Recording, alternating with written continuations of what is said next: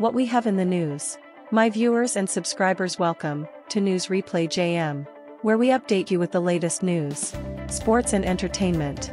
Please remember to like, share, subscribe, leave your comment, and don't forget to smash that notification bell so you can be updated so YouTube can recommend us to many more. Thank you.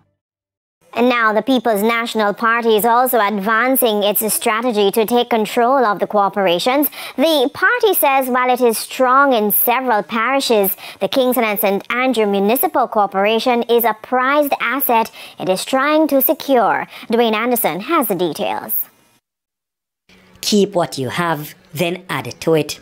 That's the name of the game for the PNP in this local government election.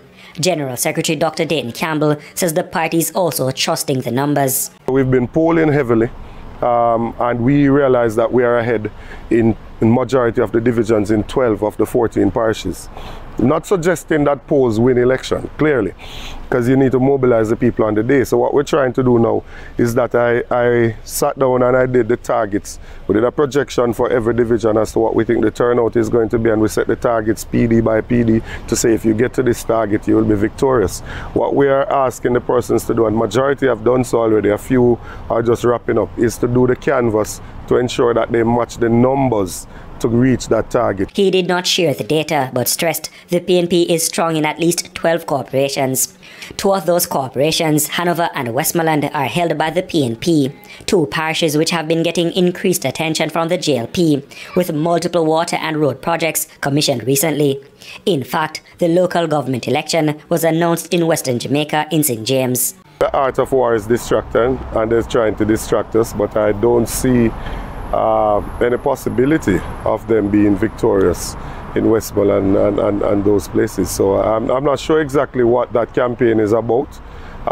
It could be that they're seeing the numbers and they realize that they're under pressure and they're trying to bolster the era by launching and announcing the date of the election down there.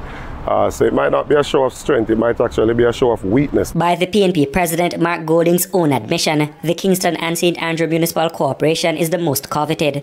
It is presently held by the JLP, but Dr. Campbell says that corporation is one to watch. That's a council that we intend to throw every effort at to ensure that we can win it. The PNP's General Secretary, in the meantime, has taken issue with the campaign strategy of the JLP. According to Dr. Campbell, the recent rush to address infrastructure is a sign the government holds Jamaicans in contempt.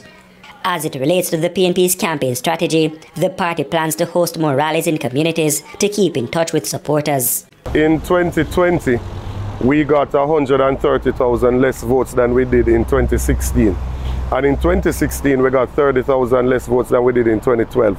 So that's 160,000 less votes that we've gotten from 2011, December 29, 2011, to the September election in 2020. So clearly there was a need for us to re-engage with our supporters.